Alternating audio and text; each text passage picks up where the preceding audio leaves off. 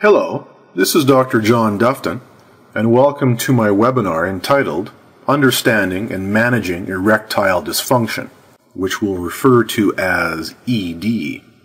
After the completion of this 1-hour presentation, the viewer should be able to describe the cause, frequency, and implications of ED, outline the non-pharmacological methods used to treat ED, and compare and contrast the most common medications used to manage ED, including mechanisms of action and any potential side effects.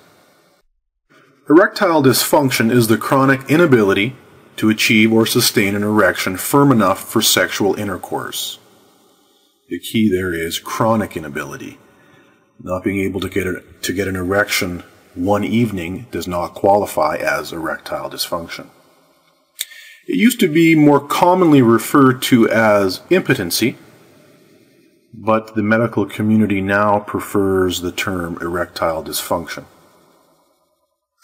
ED is fairly common, especially as men age, but sexual dysfunction should never be considered normal, despite being common, at any age. As you can imagine, ED has a significant impact on the quality of life of both sufferers and their partners. ED is different from other sexual issues, such as lack of libido or sexual desire, or difficulty ejaculating. To achieve an erection, the following actions must occur. First, there must be a stimulus from the brain. In other words, there must be some kind of a sexual interest. And this culminates into chemical cascades. Then, the nerves that run from the brain down the spinal cord and out to the penis must function properly. Then the arterial blood supply to the penis must be adequate. In other words, enough blood must be able to fill up the penis. Finally, the veins within the penis must be able to trap the blood, which keeps the erection hard. If there is something interfering with any of these, whether it be an accident, an injury, a disease, a psychological issue, then a firm erection is prevented. The diagram to the right shows some of the main structures of the penis, including the dorsal vein and the various cavernous arteries. An erection occurs when two tubular-like structures that run the length of the penis become engorged with blood. Individually, they're known as the corpus cavernosum. On the diagram to the right, you can see the two upper corpus cavernosum. They're partially separated by a septum, lots of cavernosal spaces, and they're fed by cavernosal arteries. The corpus spongiosum, which is a single tube located below the corpora cavernosa, that's plural, that contain the urethra, may also become engorged with blood, but the corpus spongiosum contributes less to a firm erection than do the corpora cavernosa. You can see in the diagram to the right, the urethra is in the middle of the corpus spongiosum. And this explains why it's very difficult for a man to urinate while he has an erection. It basically pinches off the urethra. It makes it difficult for the bladder to empty. Although during ejaculation, because of the smooth muscle contractions, semen is able to exit the urethra despite an erection. As an interesting side note, ejaculation doesn't require an erection. Physical issues cause most cases of ED, at least 80%, especially in older men.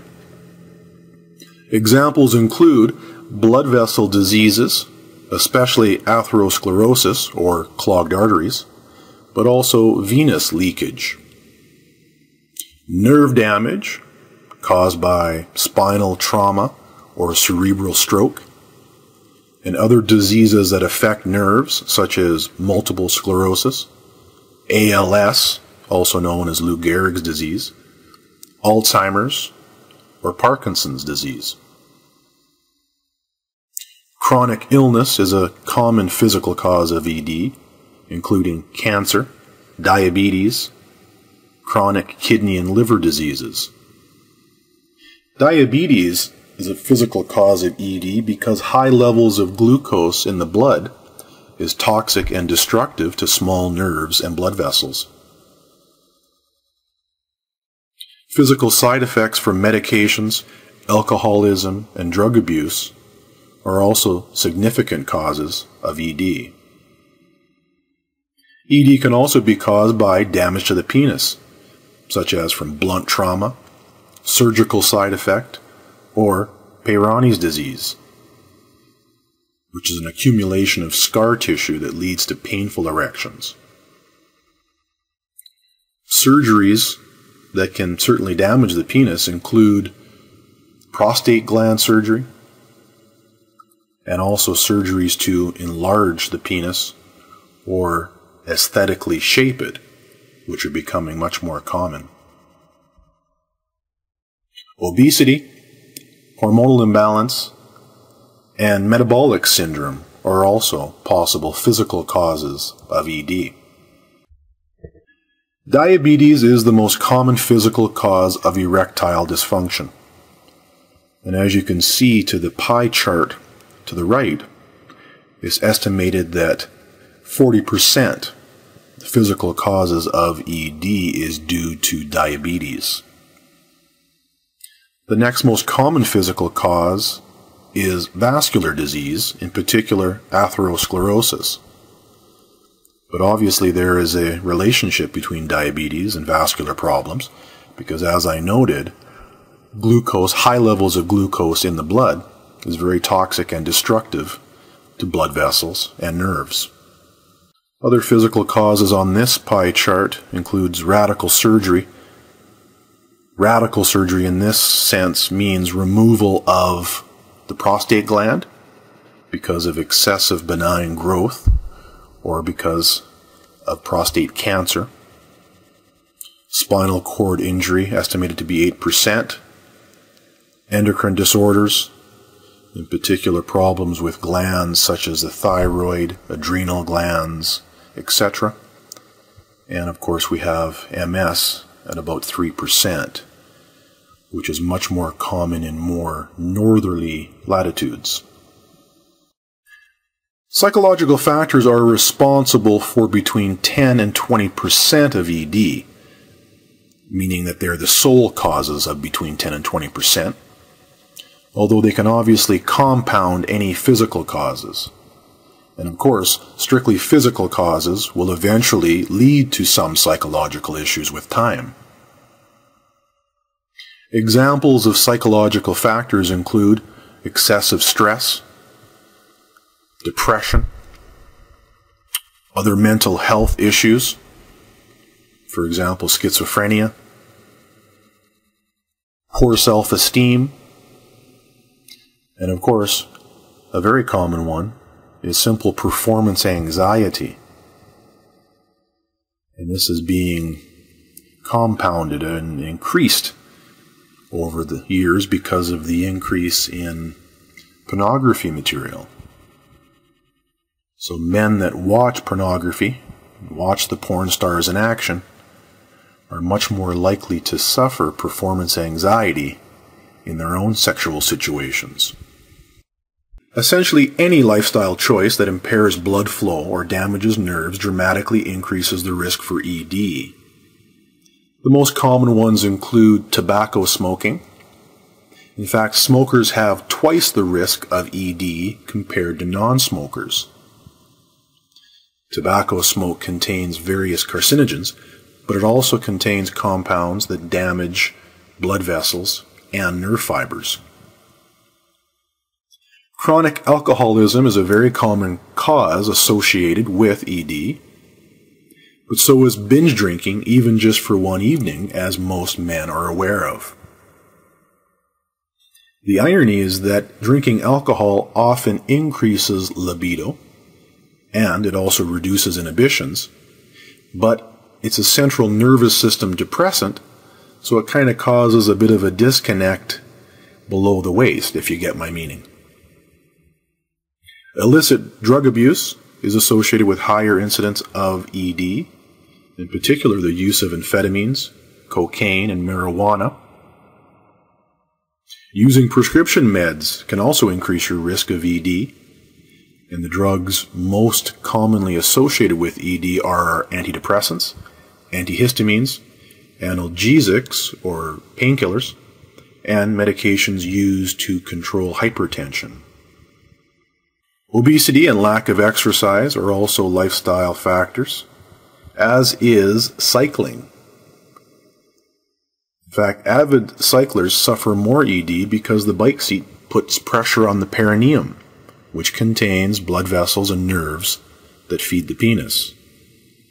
Avid cyclists also suffer much higher incidence of prostate problems, including benign hypertrophy and prostate cancer.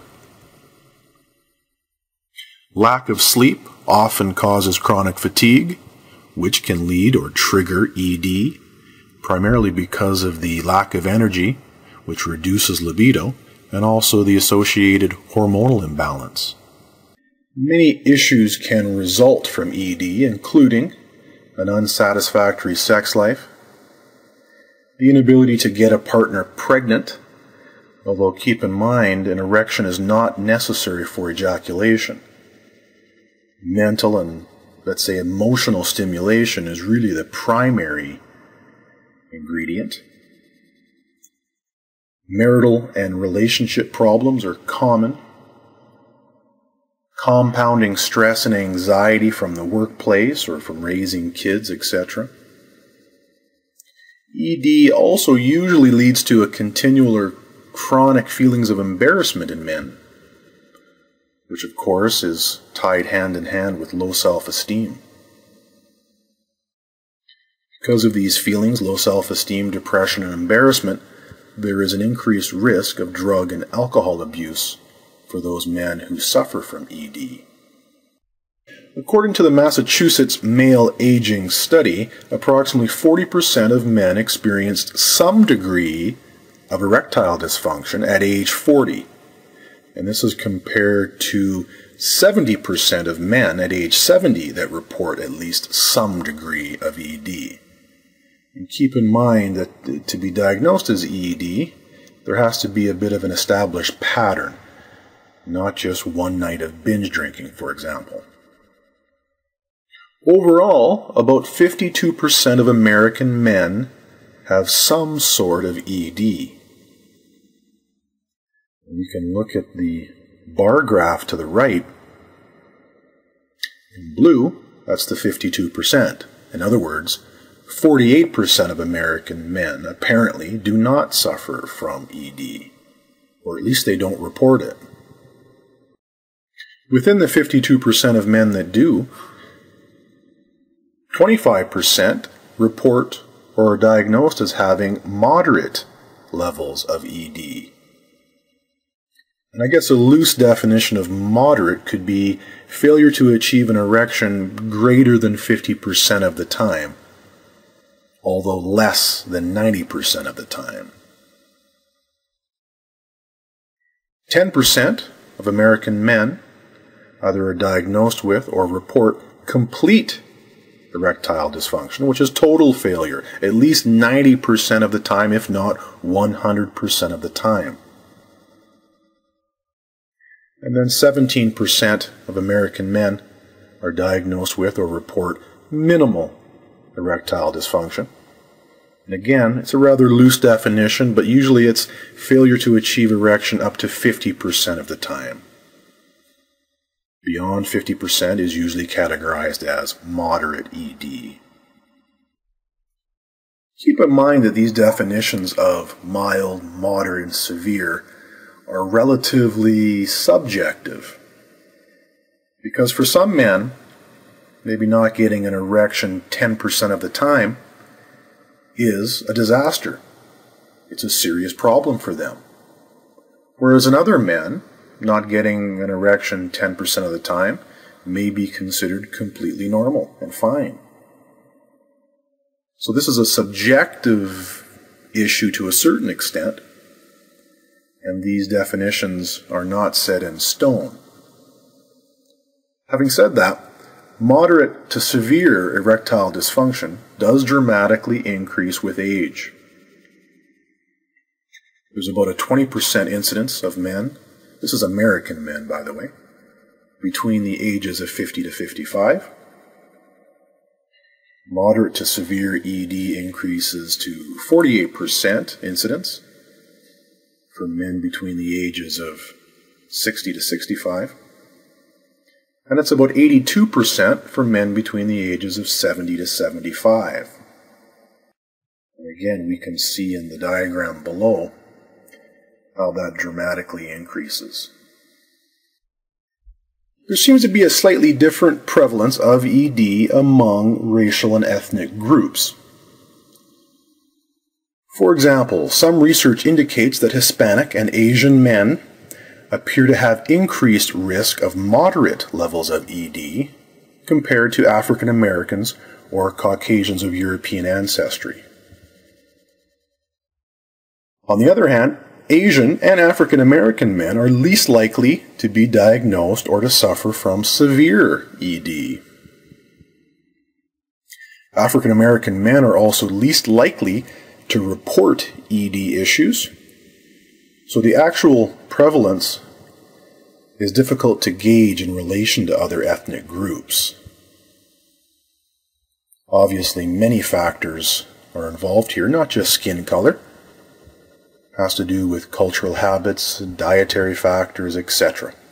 Well, let's take a minute now to summarize the major common risk factors for ED.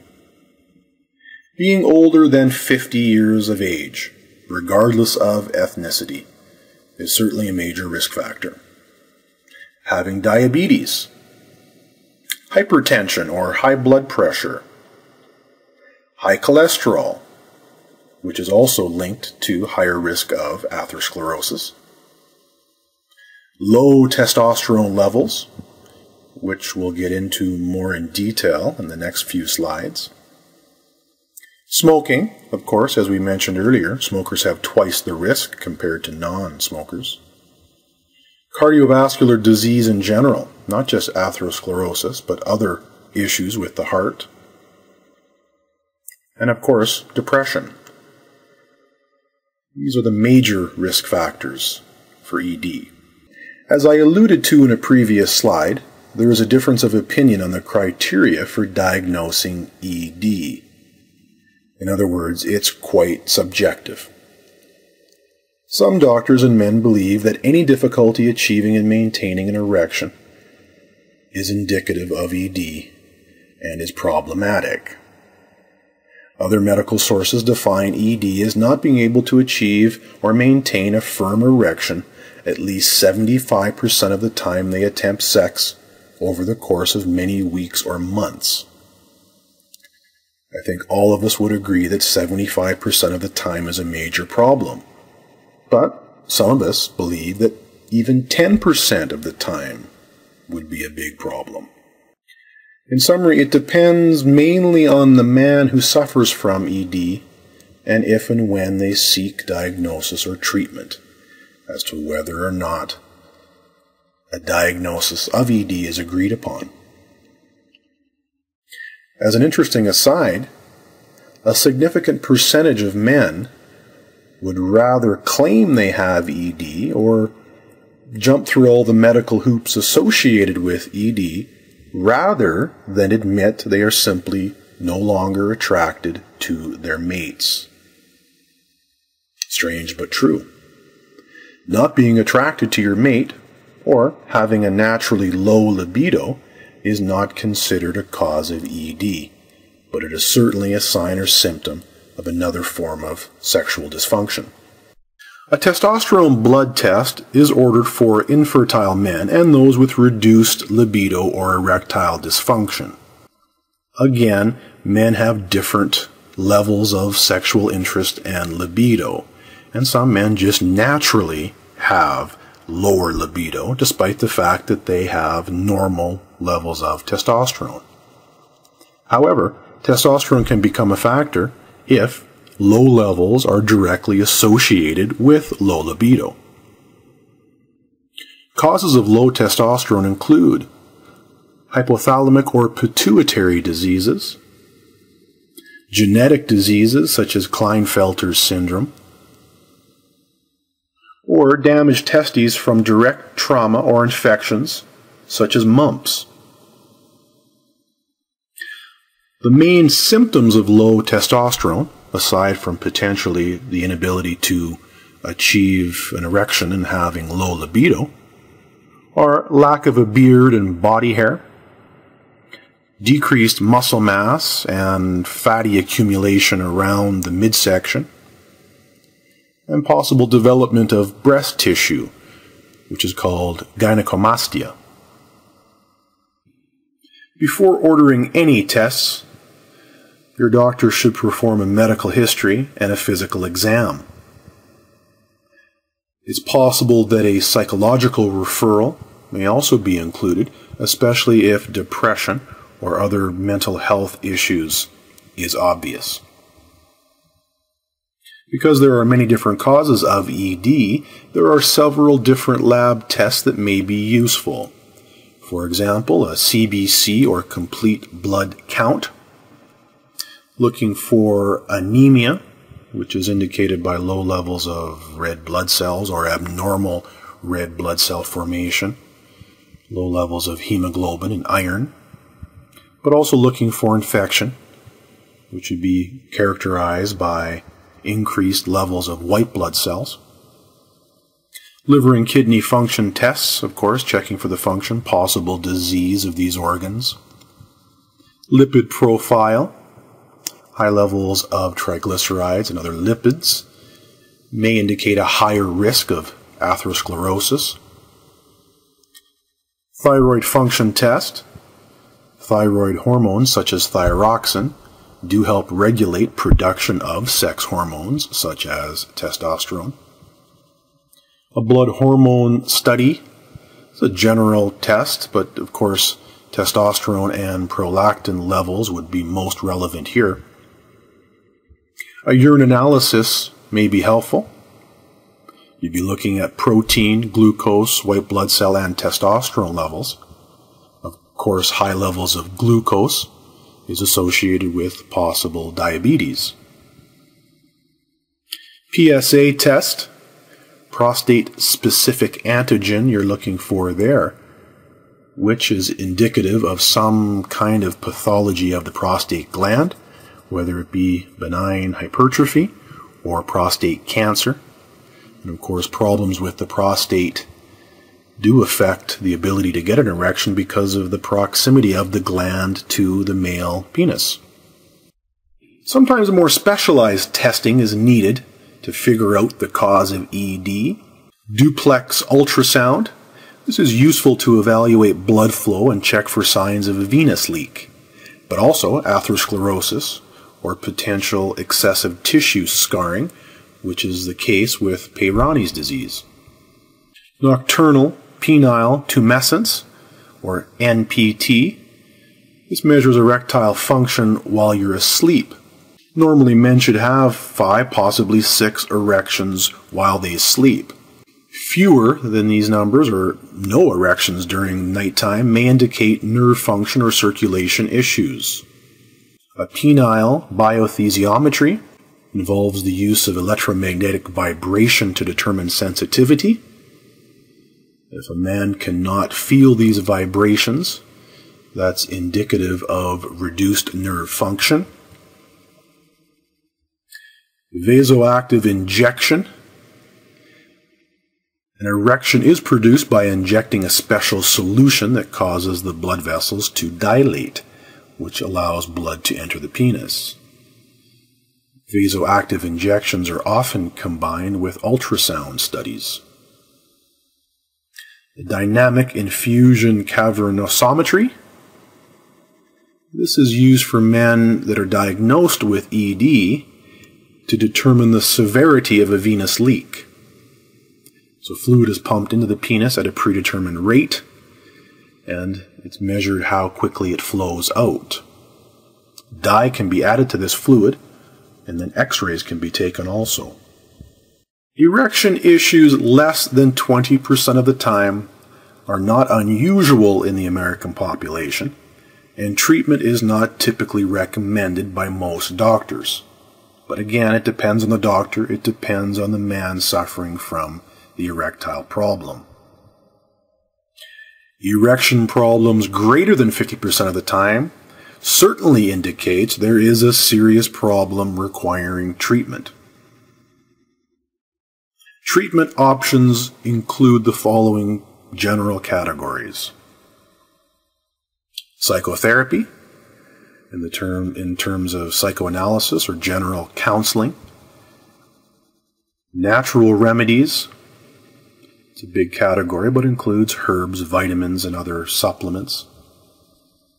Vacuum devices, commonly known as pumps.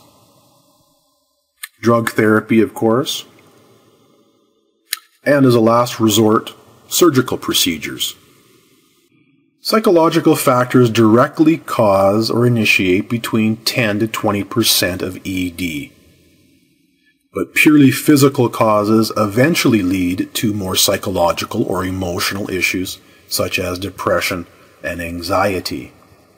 So after a period of time, the physical goes hand in hand with the psychological, and they are very difficult to determine which came first. It's a bit of a chicken versus the egg sort of dilemma. Psychological counseling sessions typically focus on relationship difficulties, performance anxiety, which seems to be much more common in men who view or read excessive pornography, work problems and stress, financial troubles, which of course are much more common in times of so-called economic downturns. Poor self-image certainly plays a role, as does drug and alcohol dependency. Well, let's start with an overview of the natural remedies that can be used and are used to treat ED. There are a variety of natural treatments and approaches, such as lifestyle change. In other words, quit smoking, reduce intake of alcoholic beverages. For men, the maximum recommended daily intake is 2 alcoholic drinks per day. Exercising more, losing weight, controlling blood glucose levels, and managing stress would all fall under lifestyle changes. Herbal remedies. It's important to note that none are really accepted by mainstream medicine or the FDA, but the vast majority are safe, time-proven, and relatively inexpensive. We'll get into that more in the next slide. Homeopathic tinctures. These are often based on herbs or minerals. Homeopathy is, I wouldn't say accepted by mainstream medicine, but it's certainly been around and a competitor for mainstream medicine since the mid to late 1800s. Nutritional supplements. These include amino acids, bioflavonoids, vitamins, minerals, and hormones such as DHEA. I'll get more into this in a following slide. And another natural remedy that can sometimes be used for ED is acupuncture, which in general promotes healthy nerve and blood flow, which are obviously 2 big factors in ED. Chinese, African, and many other cultures have long used herbs to treat erectile dysfunction. But these remedies are usually not well studied by American researchers. Common herbal remedies include Korean red ginseng, which is considered the most potent form of ginseng. It helps regulate so-called yang energy in the body, which can boost vitality and stamina, combat fatigue, enhance libido, and help with ED depending on its cause. Ashwagandha is sometimes called Indian ginseng. I'm referring to East India, not Native American Indian, because it has similar effects, although there is no research regarding ED. Common side effects of ashwagandha include drowsiness, so it shouldn't be combined with other sedatives, either natural or drug-based. Ginkgo biloba. This is a vasodilator and blood thinner that increases blood flow and relaxes smooth muscle tissue. It's also a good antioxidant. Some studies do show that ginkgo is particularly effective for ED caused by antidepressant drug use. Yohimbe bark, which is from certain varieties of trees common in Africa. It contains about 6% of a compound called yohimbine, which stimulates pelvic nerves, dilates blood vessels, and increases heart rate. In fact, a 1998 Journal of Urology meta-analysis found that yohimbine induces erections in 30% of men with erectile dysfunction by increasing blood flow to the penis and stimulating their libidos. Yohimbe bark is potentially dangerous in larger doses because it can cause severe drop in blood pressure, dizziness, hallucinations, and paralysis. In this sense, yohimbe bark is relatively unusual as a herbal remedy because of its potential for serious side effects, because the vast majority of herbal remedies are very safe and lead to very minor or no side effects. Horny goatweed. This is mainly an aphrodisiac, but it's also used for erectile dysfunction. The leaves contain flavonoids, polysaccharides, sterols, and an alkaloid called magnaflorine. Horny goatweed's mechanism of action is still largely unknown. And we can see pictures of these herbal remedies to the right. Yohimbe bark is typically reddish colored, and it's usually the leaves of the horny goat weed that are used medicinally. Homeopathic tinctures are made by diluting herbal, mineral, or metallic solutions and then fixing them in alcohol. And by diluting, I mean really dilute. Most homeopathic tinctures have 1 part per million, 1 part per 100 million. In a sense, homeopathic tinctures are probably best regarded as vibrational therapies rather than herbal because so little of the herb remains in the tinctures. Some common ones used for ED include Argentum nitricum. This apparently is most effective in men who are worried, anxious, hurried, and very warm-blooded. Caladium. This is indicated for men who are completely unable to get an erection despite having a strong libido. Selenium metallicum.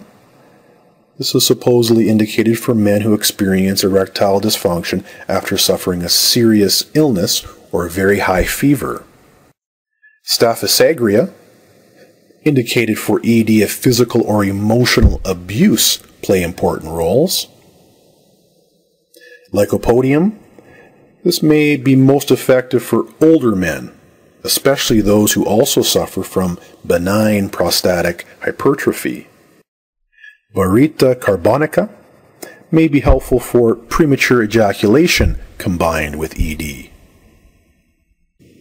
DHEA is a steroidal hormone produced by the adrenal glands which sit atop your kidneys. The body converts DHEA into male and female sex hormones such as testosterone and estrogen. It may help some men with ED, especially if they have low testosterone levels, and that can be established as the cause of the ED. Some research shows that low DHEA levels are common among men with ED, particularly those guys younger than 60 years of age. However, it does not appear to benefit ED if it's caused by diabetes or nerve issues such as MS. The supplements are made from diosgenin, which is a compound found in soy and wild yams. All supplements were taken off the market in 1985 because of concerns of false claims. But DHEA was reintroduced as nutritional supplement in 1994. Long-term safety of taking DHEA supplements is unknown, so exercise some caution. Arginine is a non-essential amino acid used to make nitric oxide, which is a chemical that signals smooth muscle to relax and allows blood vessels, especially arteries, to dilate. Some research has concluded that arginine, at doses between 1,500 and 5,000 milligrams daily for up to 6 weeks, improves erectile dysfunction, which is why it's sometimes called natural Viagra. However, high doses of arginine may stimulate the body's production of gastrin, a hormone that increases stomach acidity. So high doses are not appropriate for people with gastric ulcers. Arginine may also alter potassium levels if taken in large doses, especially in people with liver disease. Arginine is commonly found in a wide variety of foods, such as meat, poultry, fish, and dairy. For those biochemists in the crowd, there is a molecular depiction of arginine to the right. Carnitine is a substance that helps turn fat into energy, and it's also a fairly powerful antioxidant which combats atherosclerosis. Some studies suggest that supplemental forms of carnitine, in particular propionyl L-carnitine and acetyl L-carnitine, enhance the effectiveness of Viagra, which results in improved erectile function. Propionyl L-carnitine plus Viagra may be significantly more effective than taking Viagra alone. Carnitine is also effective for erectile dysfunction caused by diabetes. Doses of carnitine are about 2,000 milligrams daily for up to 6 months. And those 2,000 milligrams are typically broken up into 2 or 3 doses per day. Other nutritional supplements used to treat ED naturally include bioflavonoids, zinc, magnesium, vitamins C and E, and flaxseed products. Vacuum devices improve the firmness of erections by increasing blood flow to the penis. Vacuum devices are available with or without a prescription.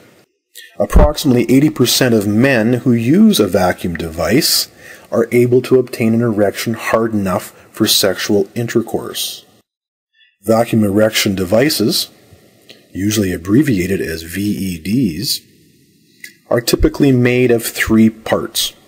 One part is a clear plastic tube that slides over the penis. Another important part is manual or battery-operated pump that sucks air out of the plastic cylinder, and of course this draws in more blood to the penis.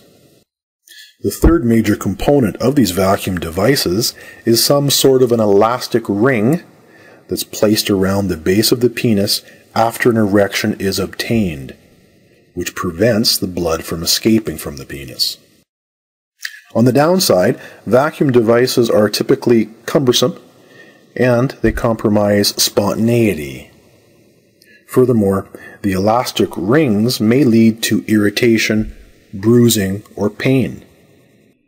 The most common oral meds prescribed to men with ED are called phosphodiesterase type 5 inhibitors, and they include sildenafil, brand name Viagra, which is still the most commonly sold PDE5 inhibitor, tadalafil, brand name Cialis, which has the longest half-life and lasts the longest, vardenafil, brand names Levitra or Staxin, and the newest one called Avanafil, brand name Stendra, which has the fastest onset and was approved by the FDA in 2012. Other less common and less effective oral meds for ED include taking antidepressants, such as trazodone. The main non-oral alternative for ED is called alprostadil, which is available as an injection or suppository. All PDE5 inhibitors work similarly. That is, they enhance the effects of nitric oxide, which I've described as a chemical that relaxes smooth muscles in the penis and increases blood flow. Approximately 80% of men who take PDE5 inhibitors as directed have firmer and longer lasting erections. However, these types of drugs do not stimulate libido or impact testosterone levels. PDE5 inhibitors are typically taken by mouth about 1 hour or possibly 45 minutes before wanting to have sex, and they should not be used more than once a day. Viagra, Levitra, and Stendra last about 5 hours, although Cialis can work up to 36 hours because its half-life is much longer. With the exception of Staxin, which dissolves in the mouth and has a quicker onset, most other PDE5 inhibitors are swallowed in pill form. Combining PDE5 inhibitors with blood pressure meds or nitrate drugs, such as nitroglycerin tablets for angina pain, is dangerous due to a potential fatal drop in blood pressure, so it should be avoided. The most common side effects of using PDE5 inhibitors include headache, runny nose, dizziness, flushing, which is particularly common with Viagra and Levitra use, muscle aches and back pain, which is more common with Cialis use, and strange blue-green visual shading, sometimes referred to as blue vision, which is most commonly seen with Viagra and Levitra use. The main reason why PDE5 inhibitors lead to headache and flushing is because they dilate blood vessels. If depression is the predominant cause of erectile dysfunction, then various antidepressant meds may be indicated. But ironically, reduced libido is a common side effect of most antidepressants. However, trazodone is a serotonin antagonist and reuptake inhibitor antidepressant that also appears to possess significant stimulating effects on libido and erectile functions. So in this sense, trazodone is a bit of an unusual antidepressant. Some studies reported slightly better sexual function in men who took trazodone, but the follow-up trials are conflicting and some of the results are unconvincing. As such, current guidelines do not recommend taking trazodone for the treatment of ED. If oral PDE5 inhibitors, such as Viagra, do not significantly impact the erectile dysfunction, or perhaps the PDE5 inhibitors can't be taken for medical reasons, then alprostadil is usually recommended. It's a powerful vasodilator that triggers an erection within minutes, and typically the erections last about an hour. Alprostadil only works if the blood flow is intact, however. Alprostadil is given in two different ways: intracavernous injection, whereas a solution of alprostadil is injected directly into the base of the penis. No more than 3 times per week is recommended. And of course, after the patient learns how to do it, he is expected to do it himself each time he's interested in having sex, up to a maximum of 3 times per week. There's an increased risk of damage, scarring, and priapism, which is prolonged and painful erections typically lasting more than 4 to 5 hours. Another way of taking alprostadil is via suppository. In this case, pellets are placed into the urethra at the tip of the penis. This method is typically less successful compared to injections, although the side effects are also less. As mentioned earlier, testosterone is a male hormone or androgen produced mainly in the testicles, but also in the adrenal glands. It helps maintain bone density, fat distribution, muscle strength and mass, red blood cell production, sex drive or libido, and also sperm production. The hormone peaks during adolescence and early adulthood, and then gradually declines about 1% per year beyond the age of 30.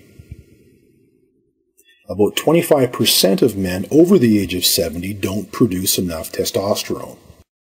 Testosterone therapy, which can occur via injection or gel, is only recommended as a treatment for ED when levels are low. But again, slightly lower testosterone levels do not necessarily mean there's going to be reduced libido or erectile dysfunction. The best time to test the blood for testosterone levels is usually in the morning between the hours of 7 and 10 a.m. because testosterone levels are known to fluctuate quite significantly according to mood and dietary factors throughout the day. Surgical procedures are usually only recommended if the ED is severe enough or complete and there's no response from psychological, natural, or pharmaceutical treatments. It's a last resort. ED surgery falls into two categories. The placement of an implant, which is either inflatable or semi-rigid, and this happens usually on both sides of the penis, or vascular reconstruction surgery to improve blood flow or to reduce blood leakage from the penis and surrounding structures. As noted, there are two types of penile implants, inflatable and semi-rigid rods. The inflatable types are the most common in the United States, and they are more natural in the sense that they can be inflated to create an erection just prior to having sex, and then deflated afterwards. The diagram on the left is an example of a three-piece inflatable implant. The pump is within the scrotum. Sometimes to fit the pump within the scrotum, a testicle has to be removed, but that's not normally the case. There's also a fairly large fluid reservoir inserted into the lower abdomen. And then, of course, the two inflatables are inserted on either side of the penis.